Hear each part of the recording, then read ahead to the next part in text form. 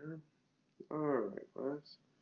Welcome back to the second installment. So I noticed that when I changed the screen here, it went black. But you can still listen to it, so that's good. Alright. So let's move on. Anyways, let's not waste time. Let's go over chapter 7, Founding a Nation, 1783 to 1791. So it seems like a decade since we last talked about history, and since I guess you talked about history, I pretty much talk about history every fucking day. Well, last time we talked about was about basically the effects of the American Revolution. Hold up, some kind of here. The effects of the American Revolution. Uh, so talked about the Articles of Confederation. Talked about it being a document, the first constitution. It heralded a constitutionalism, not just in the Americas, but throughout the rest of the world eventually. Going from a monarchy to a constitutional form of government. It's really important. Perhaps one of the greatest or most important or significant legacies of the American Revolution is that. But also, we're in debt. We're poor. We have no money. We owed a lot of money, um, not just to French. Uh, Lafayette, for example, French guy that brought us the ships. I think I mentioned this right before we left from, but I'll just recap this to refresh your memory. Um, but we were in debt. We owed a lot of money to our own compatriots. Uh, a lot of colonists gave a lot of money to raise the Continental Army, to maintain the Continental Army, which was a ragtag army, right? No, not a professional standing army as Great Britain had. Okay, so this is another one of those legacies of the American Revolution, right? About this ragtag militia men defeating uh, the greatest empire at that time, at least Western European empire. Right? The Ottoman Empire in the Eastern world was definitely huge as well. The Ming Empire in China was also pretty big, but there were definitely signs of collapse, mostly because of these Western empires who were on the rise, particularly Great Britain throughout the world. So I think this is a perfect segue, actually, into chapter 7. Um, so at the beginning of chapter 7, which I think better if I can read this textbook, right? Begins with this notion of empires, right?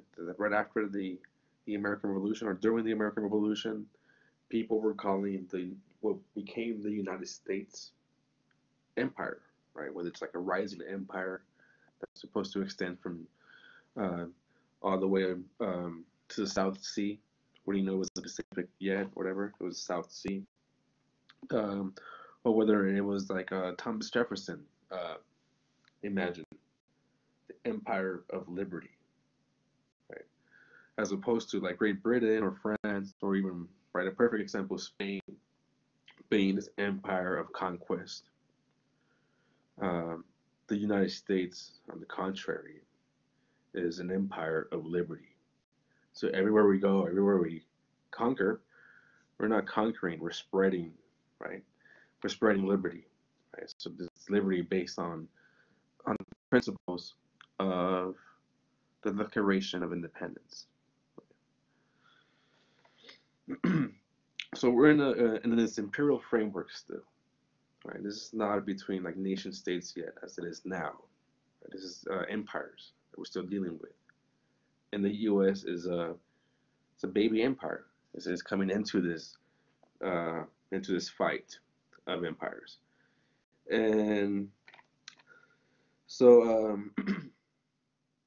there is this notion though of American empire, right? This empire of liberty as being unique, right? Exceptional to the rest of the world, of these other empires. So this American exceptionalism And I think it's a good time to test this out. Got this little fancy iPad pen and shit. You um and I had Blackboard, and let me write this word because it's an important word you should learn. Share blank whiteboard, and it's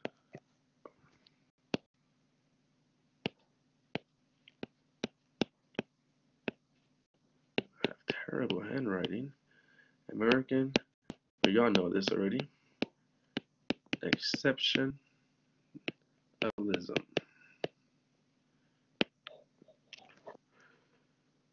Meaning basically that America, right, is this unique country, right?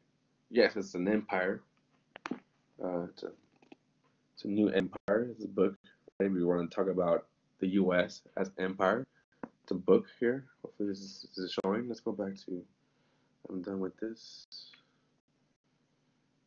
That is good. Just showing it backwards. I don't know how to fix this. Anyways, the new empire.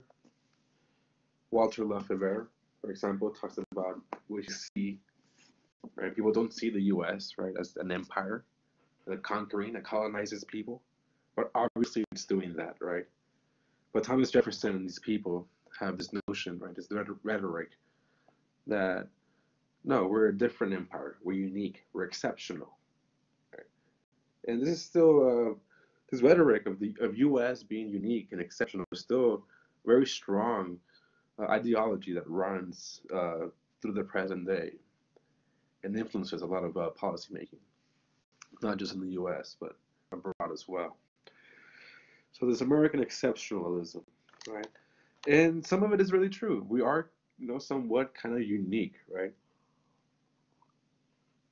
I mean, right off the back, right, and just popped out of my mind, right? Racism, right? It's like not uniquely American, but we do like have the most lynchings, right?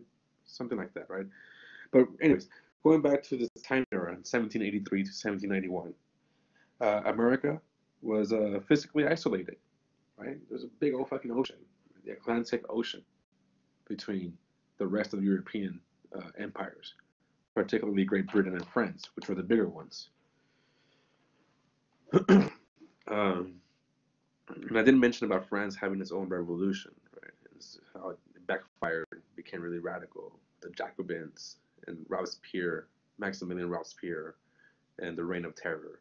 How we get that the word terrorism from that basically is that Robespierre, he I guess I should fuck with this more. I'm learning this here. Why is this not showing? Whoa. Well, I mean, blue and black and white, that is kind of like the. I need red, actually, for France. But Robespierre, he is. Who took over after the French Revolution. And he basically busted out with the guillotine, chopping heads off. Yeah, I remember that, talking about that in class, I think. At least to one of those classes, one of you two. So the guillotine, right, Robespierre, the Reign of Terror, right, terrorism. So this political, so you scare your opponents to death, or you just chop their heads off, so they could vote right. So that the notion of revolution became kind of like tainted with blood, basically, with this whole French Revolution. So what I'm trying to get at now, right, this is that Europe at this point, as always, basically, is in turmoil again.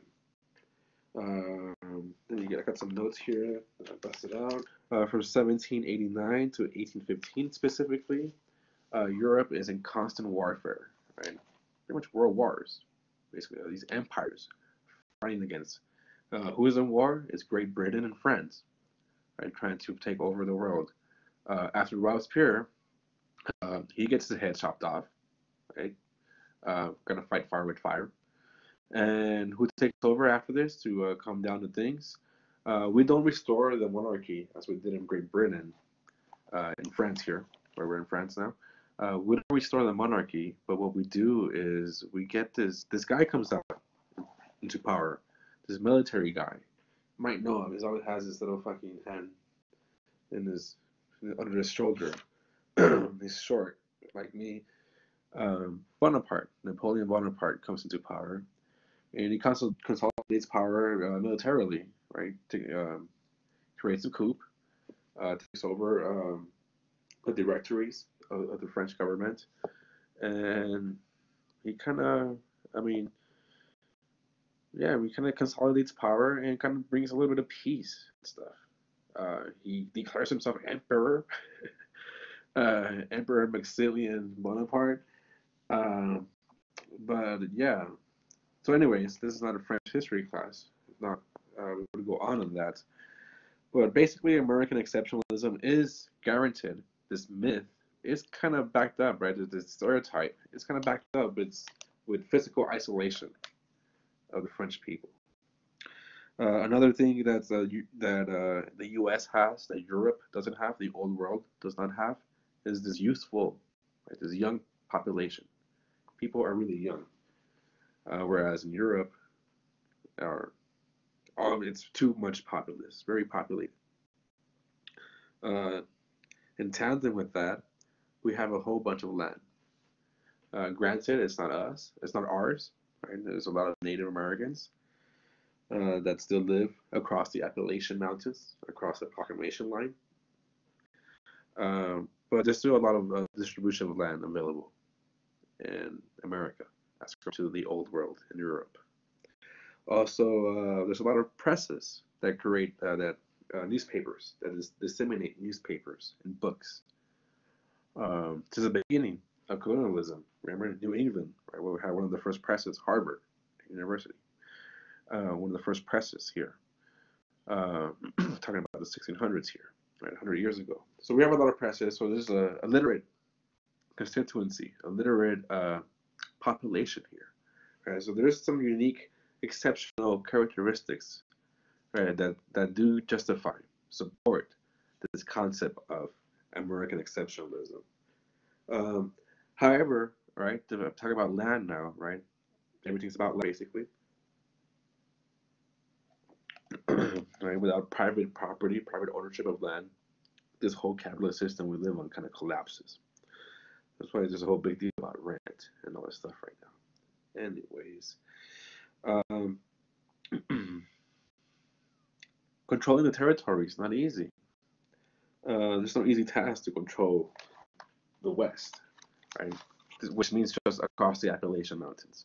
So from the Mississippi River to the east of the Mississippi River up to the Ohio River, that little area. So just check a map.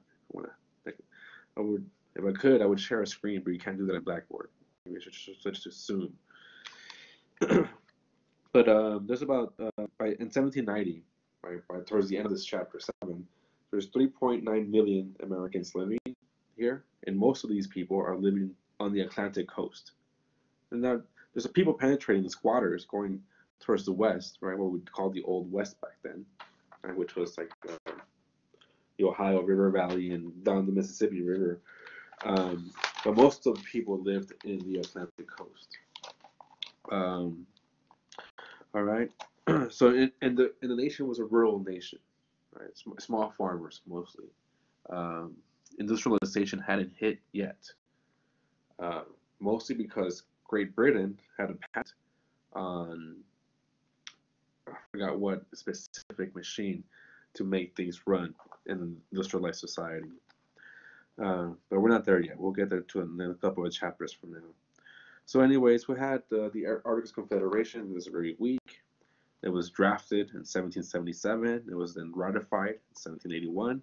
So there's two processes to get a big law enacted or an amendment later on. First you draft it, you write it down, and then you ratify it, which means that all the states or the colonies vote for it, yes or no. For the Articles of Confederation, it was all 13 colonies unanimous, has to vote for it, and they did. The only thing they probably voted unanimously is to ratify the Articles of Confederation. For the Constitution, on the other hand, it was only 9 out of the 13 that had to ratify it to make it go into effect. You see that happened. The drafting of the U.S. Constitution, which happened in Philadelphia, Philly, was in 1787, and it was ratified in 1788. Pretty quickly. James Madison already had a plan. And I think I already showed you the video about this, so I'm kind of going to go quickly about this really fast. So Articles of Confederation really weak. The strong thing about it was, well, the reason why it was really weak is because it maintained state rights, the right to tax, the right for economic policies, the right for setting voting restrictions or not, requirements, was all held on to the state's discretion. So this meant that each state had its own currency. Each state had its own economic policy with, I don't know, Great Britain, France, right? So there was no uniformity. There was no United States, right? This is the Articles of. There was a confederacy, not a unity. So the very weak central government and very powerful states, and this would boiled up again this issue of states' rights in the Civil War. Right. The only good thing about the Articles of Confederation was the land ordinances, these land laws that it made. So anything west of the Appalachians, they had a really good way of setting up control, setting up the governments, and this was all based on Thomas Jefferson idea of self-government. Right, but I'm kind of getting ahead of myself. All right, so we have land ordinances. So we have stages, basically, there you go, of self-government that would eventually admit these big tracts of land on the Ohio River Valley and the Mississippi River Valley going down into the Union. Right. So, for example, Indiana, Ohio. What other states are around there? Midwest, right? Michigan. All those states were right. Eventually, it was a process, an eventual process of admission. But the whole end point was that they were going to be admitted, nonetheless. And who lived there before? Native Americans, right? So these land ordinances gave the national government jurisdiction of this new land. It was part of this empire of liberty. Like, yes, the national government had jurisdiction over this land, but it was going to set up small little states that's going to be self-governed, right? States' rights, right? The idea here was that Jefferson had, Thomas Jefferson was the one that drafted these land ordinances, that Thomas Jefferson had, was that liberty was only possible in small little territories. Right? So that's where you kind of maintain states' rights, and states are kind of smaller. If you maintain this big national government to try to control a big territory, only a certain sector of that big territory is going to take over the government. And it's supposed to represent everybody, but it's not. And that was Thomas Jefferson's idea, right? So no big businesses, no big farmers, no everything small little plots. Right? I'm sorry. Shit, I hope not. Just talking a lot. Which is in contrary to what James Madison would have, the Federalists, right? Not the Republicans. Here we have two different, the emergence of these here, right, between how we control self-government. So land ordinances, the Northwest Ordinance of 1787. It was all about it pretty much stipulated, it made into law, this concept that territorial expansion westward had to go hand in hand with self-government. This is what liberty is. This is the embodiment, the expression of the empire of liberty. Okay. Also, good thing about the Northwest Ordinance, haircut somehow, is that it banned slavery. Yeah, and banned slavery back in 1787. Right, everything west of the Appalachia, whether it's way south in the Natchez, back in Mississippi, down in the south, or up in the Great Lakes, in the Ohio River Valley. Slavery is banned officially, right? De jure, right, in law, but in practice, right? You guys think that shit was followed? Of course not, right? Uh, but anyways, in paper, slavery was banned in the what we used to call the Old Northwest. Now the Northwest of the U.S. is Seattle, right, and Oregon. But back then it was Ohio, and all the way down south, from Ohio all the way south through the Mississippi River. Get some more time. So under the Argus Confederation, we have a weak government. Each state has its own militia, its own currency, its own its own government, basically, its own sovereignty. And then we have there's all these little events happening that are showcasing that we need some kind of like big, strong government to oversee the states. For example, a lot of criminals commit a crime in one state, move to another state, different jurisdiction, right? One of these events, right? Criminals, right? I'm talking about criminals here, about like rebels or whatever. It depends on who you are, on how you call it, right? So this is a government officials calling people rebels, but in reality, for example, in Shays Rebellion. So let's move this. Shays Rebellion. Right, it's Daniel Shay. Dan the man. Daniel Shay, right? One of the leaders, not the leader, but one of the leaders of this rebellion of what we call indebted farmers. Indebted farmers. Basically, farmers, small farmers, right? This the idea that Jefferson had, the small yeomen that owed money to either the banks or to the courts. This is in Massachusetts, so Mass, and they own money, so they're gonna foreclose their land, take over the farms. So Daniel Shays and a bunch of other farmers led a rebellion, 1786, 1787, and totally took over the courts, burned them down and stuff. And this probably like made people convinced that a stronger national government was necessary. This energetic national government was absolutely necessary for this. Let me see if I can change this. I'm gonna go over.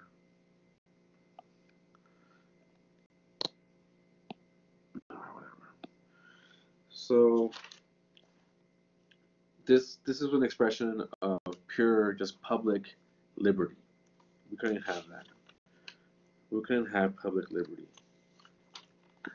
We need to put limits on democracy. So overall, the new U.S. Constitution, so we scraped the Articles of Confederation because people were just getting out of hand. There was too much freedom by the mass.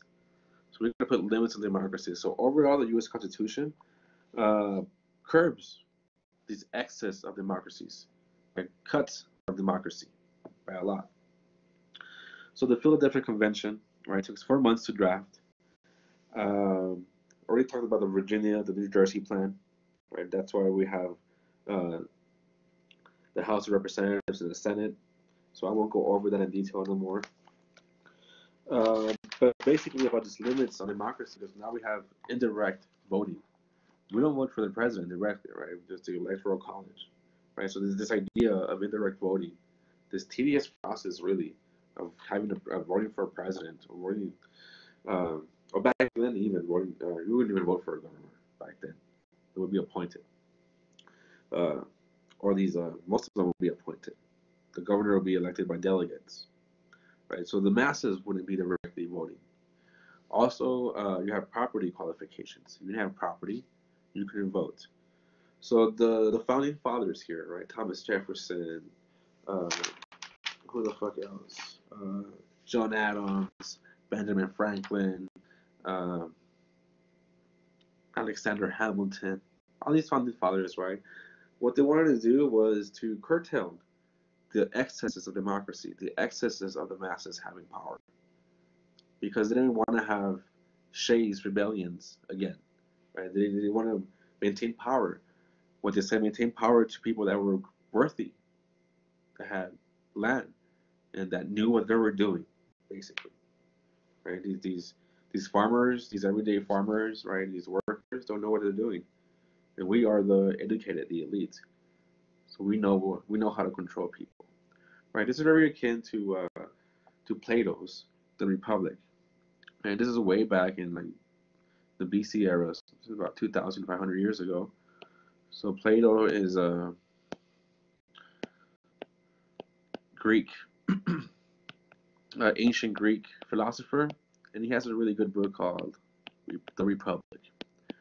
And he has this notion that philosophers should be the kings, right? And because philosophers are the smarter ones, right? They know they have reason, right? And this is the kind of like the same kind of notion that these founding fathers have.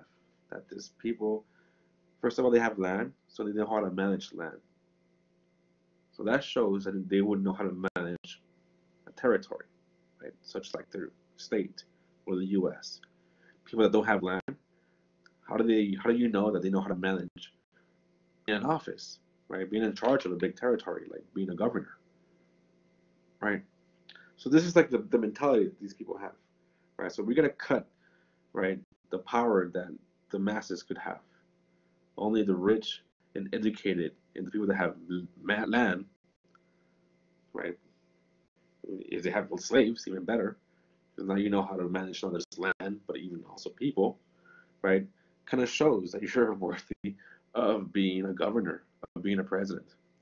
I mean, for the first pretty much 80, what, for 75 years, all the presidents were slave owners.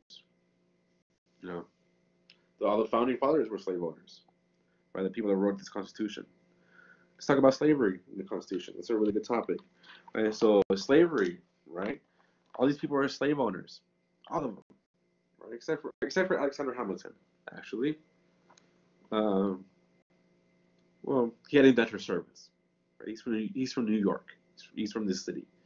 Right? He doesn't need slaves like people from South Carolina or from Virginia, like Thomas Jefferson does. Right? Thomas Jefferson has over 200 slaves.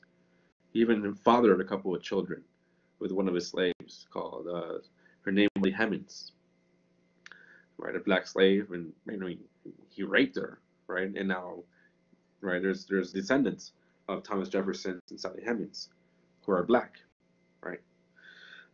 Anyways, right, all these people are slave owners, but the word slavery does not come out in the U.S. Constitution, at least the original Constitution. The word slavery does come out later on with the amendments, the Reconstruction Amendments. I think it's the 13th Amendment. Uh, but that's in 1865, after the Civil War, right? But the first OG U.S. Constitution does not have the word slavery. There are three types of people in the U.S. Constitution, the original one, or basically throughout the whole thing. There are Indians, not taxed. Uh, there are other people, which means slaves, and there are people. We, the people, right? So there's people, right? Who is we, the people? Is white landed people, white man with land, white landed men. Then there's Indians, not taxed, right? They don't get taxed, so they're not part of this policy. They're not citizens. They're not nationals of the U.S. They're members of their own sovereign tribe. And then the last category of, I guess, people is other people, and that's just a euphemism for slaves. But the word slaves or slavery, so slave system, whatever, does not come out in the U.S. Constitution, although all of them are slave owners. So, and the reason why this come out, there was a debate, right? People did want to put, uh, right, Hamilton, right, again, Benjamin Franklin, right, even though he had slaves, right, was a little bit more enlightened, and wanted to put some curtailment into the slave system. That didn't happen, right? People from South Carolina and Virginia were very, very adamant against that for obvious reasons, right? Uh, so this goes against to the notion of kind of a constitution is this based upon? Is this based upon the notion of uh, how do you become a citizen? How do you become a member of this polity called the United States now? Let's change the fucking color. Is it based on like your civic? Is it a civic nationalism?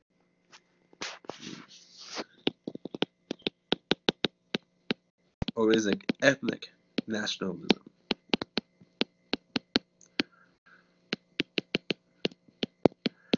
You might say, what the fuck is the difference, right? So civic nationalism is basically you just do your civic duties. You respect the laws and you respect the institutions, right? You follow the law. You stay at your home. Don't go outside. I'm being fucking serious right now. Don't go outside unless you really, really have to, right? That's the law right now, right? You're being civic, right? You go to vote, right? You do your civic duties, right? Um, get the drift. That's civic. Ethnic, on the other hand, right, is based upon your language, right? A shared language, a shared culture. Uh, what else? A shared heritage, right? It's ethnically based, right?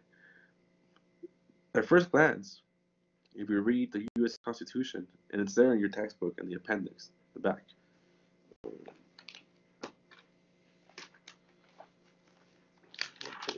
Appendix A3 or A10 or whatever.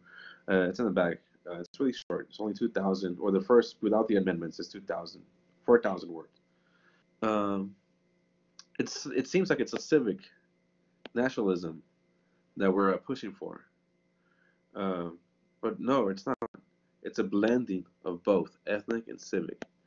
And some might argue that it's more ethnic nationalist, right? The United States polity, the way we govern ourselves and govern others, is more based on ethnicity than on civic duties, right? So an argument could be made like, uh, right now what's happening, right? Most people are going to get a check, right? 1,000, 200, and plus whatever, 500 if you have a kid or not. But if you're undocumented, you ain't getting shit. Taxes, most of them do their civic duties, right? There are some of them that are criminals, right? No less, just like any other group of people. But most of them, for the most part, do their civic duties, right? So under the civic nationalism, they would be given, right, nationality, citizenship, but we don't. So there's a big argument saying that we're actually based upon this ethnic nationalism. You have to fit a certain category of ethnicity, namely, what is it? Right, white. Right? Being white makes you a citizen, and this is pretty blatant in this time period, even more so than now, right? Um, so the ratification process of the U.S. Constitution takes 4 months. Um, and uh, it takes longer than the Articles of Confederation. The Articles of Confederation was really quick. Right after the American Revolution, sorry, everybody signed the Articles of Confederation. We're one big state, empire. Sorry, we're one big empire. Great Britain, fuck you. We just beat you. Haha. But the U.S. Constitution took a longer time to debate. 4 months.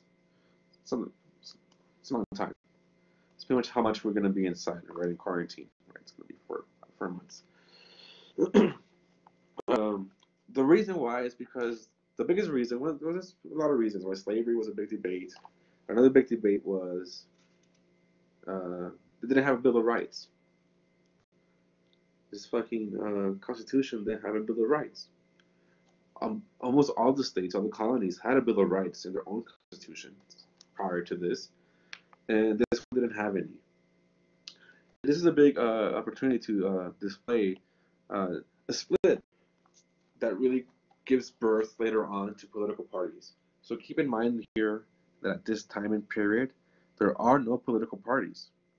There are no Republicans or Democrats or whatever, or Whigs or whatever. There are no Republican parties. Basically, the way you vote for a president or vice president is who has the highest vote is president. Whoever has the second highest vote is vice president. Doesn't matter if you're political rivals or not. That's the way it is, right?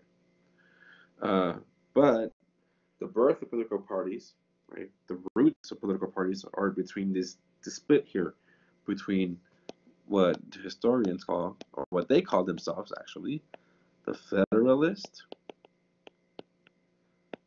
versus people call them, some historians call them anti-federalist, but that gives them already like a negative connotation. It's kind of unfair. It doesn't really capture who they are. Even the Federalists call them Federalists, doesn't really capture who they are. It's more complex than that. But instead of calling them anti-federalists, the other camp, they're what they call themselves were Democrat Republicans. And this is not political parties yet. This is just ideologies. Different ways of looking. Where is that? Oh. Okay. That's the wrong button. So Federalist versus a Democrat rep. You know what? Fine, this is recorded. You can go back.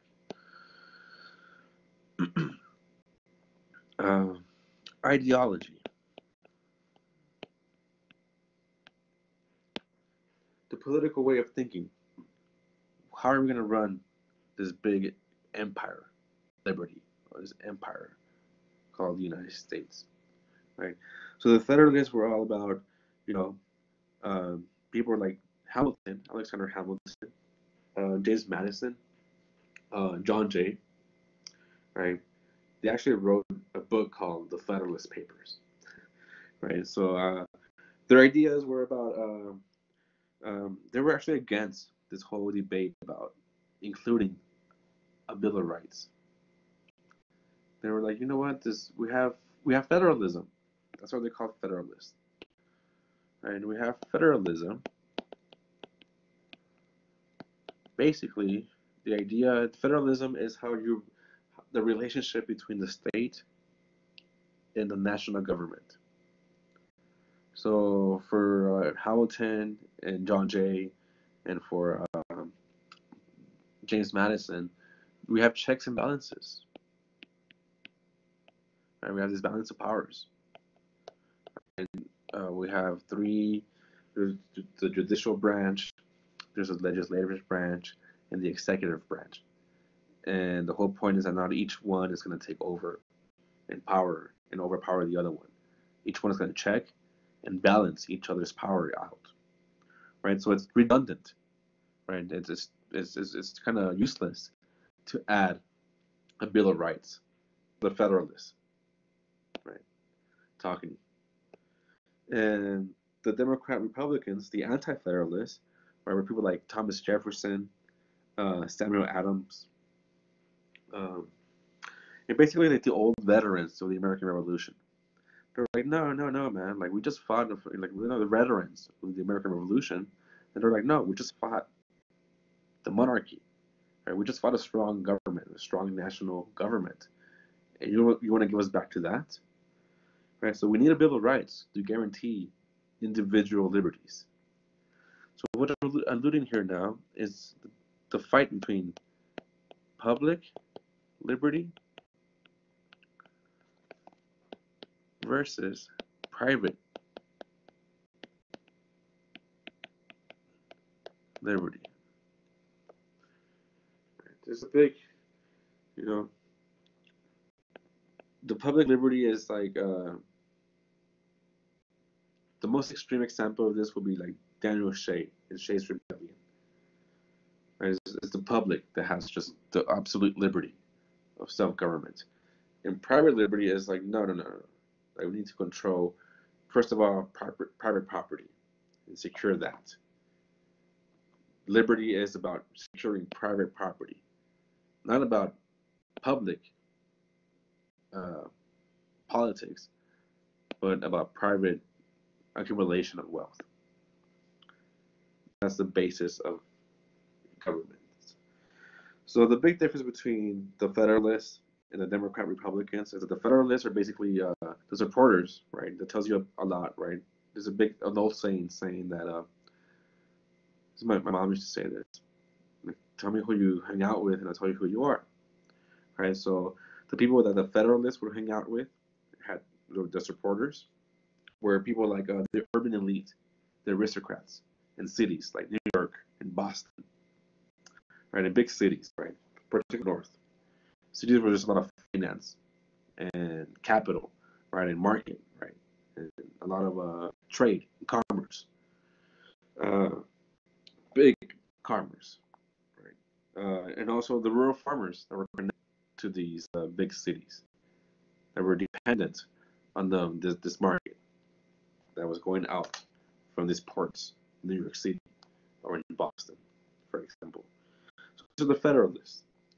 The anti-Federalists, or the Democrat Republicans, as they call themselves, were small farmers, right? The small farmers, these small manufacturers in the rural areas of the U.S., right? This is agrarian Republican, right? This is why the reason that they got the name Republican, right? It's not concentrated power; it's the republic, right? This idea imagined by Thomas Jefferson, right? So it's about basically the fight here is about the big city urban aristocrats and elite versus the small farmers. And I'll end this right here. This kind of straight up picks up where chapter 8 starts off, and I'll send that on Friday. I'll record that tomorrow on Friday. All right. Well, thank you for listening. I'm sure this is fucking as fuck for some.